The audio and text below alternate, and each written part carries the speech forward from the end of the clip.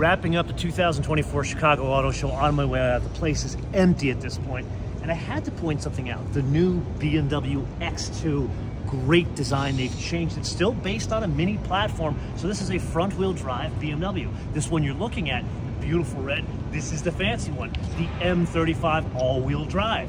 But look, $51,400 for a front-wheel drive small crossover. That sounds a lot like 52 grand to me.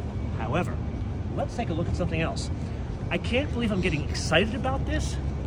A Buick, one that is not an electric 225 convertible from 1965. This, the Envista.